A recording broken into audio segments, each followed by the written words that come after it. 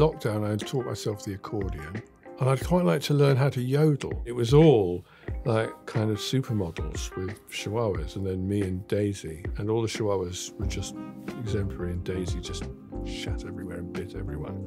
Awful. How do you find narrating the audiobooks? They bribe me with regular offerings from Pret a Manger. Combination of a vicar and Radio 4 makes a lot of people just sort of go, oh, wasn't he nice?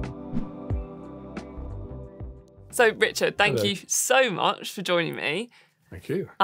We're here to chat about your new book, Yeah. A Death in the Parish. How would you sum up, obviously without giving anything away, the plot of this second Canon Clement mystery book? Well, Sleepy Champton St Mary, which has been so disrupted just a few months before with an outburst of murder, seems to have settled back into a normal pattern, except there's one difference, because Daniel now has a colleague. There's been a pastoral reorganisation, and he has a new colleague bundled in with the parishes of Upper and Lower Badsaddle.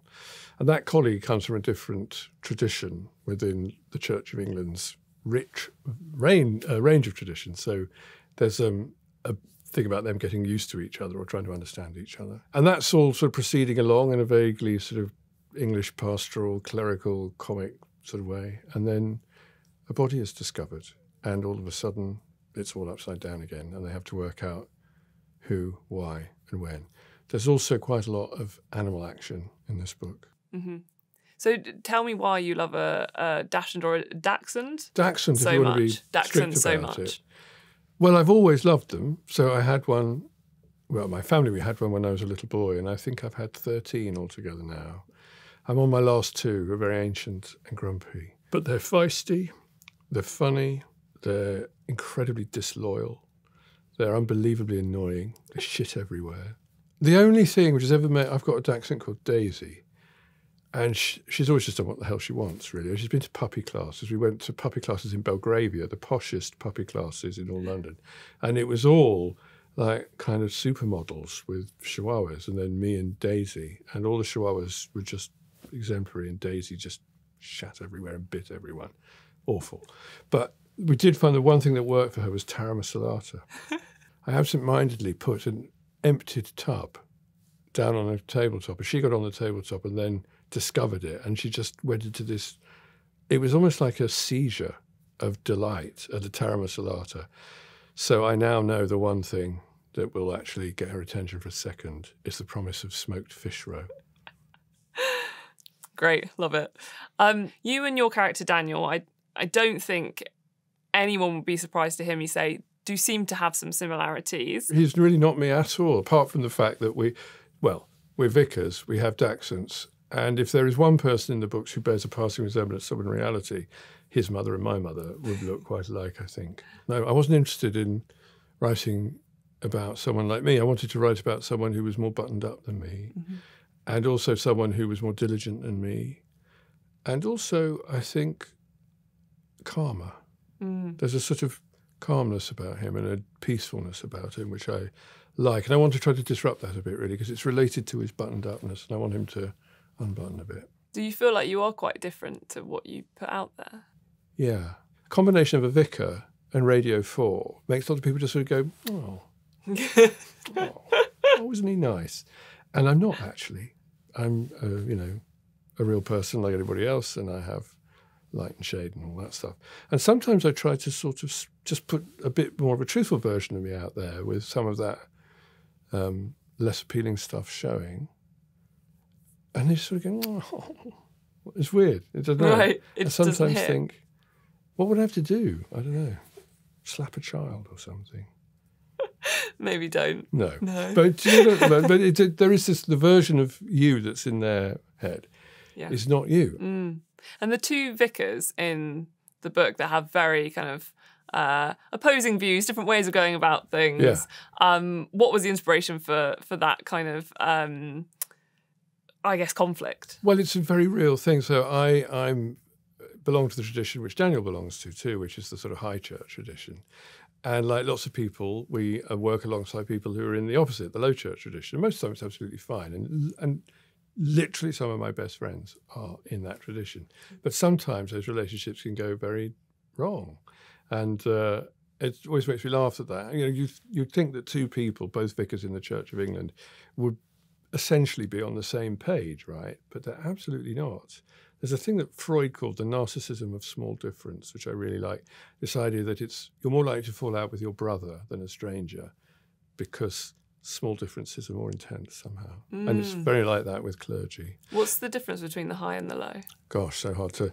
Well, the high church tradition really would feel much more like a Catholic world. So smells and bells and mystery and dressing up and lovely liturgy and all that kind of thing. The low church tradition is much more about the Bible, so it's very scriptural, don't like dressing up, long sermons, and also happy clappy. So Chris, the vicar, Daniel's colleague, is in that happy clappy sort of tradition, and Daniel is in the fuddy-duddy sort of tradition, so they just don't really understand. I mean, Daniel even struggles with muesli, let alone, happy clappy. And what was your inspiration for creating the setting, the sense of place, the village itself? Where I grew up, really. So I grew up in rural Northamptonshire, and I grew up and lived for many years in a village which is very like Champton St Mary. It's an estate village on a big estate, and it's very pretty, and it looks like nothing much has changed there since, I don't know, the Civil War or something. But one of the things people used to think, that my life as a country parson was basically church fetes and, evensong, and it was all that. But in my first week, we had a murder, and it wasn't the only one. And, stuff happens everywhere, doesn't it? I mean, somebody was cross with me for writing crime fiction that wasn't set in the mean streets of a rough old city, because that's real, and somehow, vicarages and English villages aren't real. And I said, well, actually, they are real. To me, that's where I live. That's what I do. So the fact that it plays into some very sort of enduring tropes in English literature of the pastoral and the kind of vicar and that kind of thing, real life is lived in places like that. Do you still spend a lot of time kind of in churches and things like that? Not really, no. I mean, I do what I have to do, but I'm enjoying actually not... When you stop doing something that you've done for a while, especially if it's something that has shaped your identity so much, it's actually a good idea, I think, to sniff the air outside. In lockdown, I taught myself the accordion, and I'd quite like to learn how to yodel. Okay. Yeah. So we've touched on a few different plot points and characters in this book. How do you find narrating the audiobooks? Well, I go into a sort of thing, really. They bribe me with regular offerings from Pret-a-Manger. So I know that if I get to the end of chapter 2, then I can have a jambon de beurre, which I like very much. So I'm easily bribed with food, and that happens.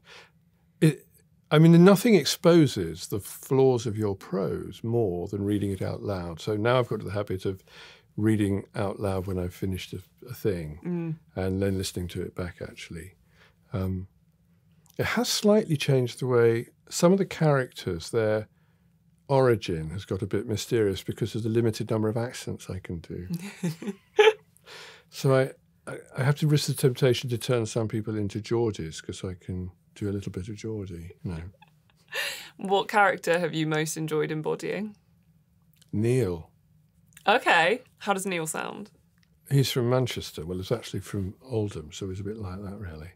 Eccles, in fact, he's from, so it's a bit like that, but not very like that. But he's not an Oasis, right? Yeah. But he's sort of like that. Nice. Well, thank you so much for a really interesting chat, and I wish you the best of luck with the yodeling whenever you get there. I'll come on and yodel for you if you like. Yes, please. Okay. Thanks. Thank you, Holly. Nice to talk to you.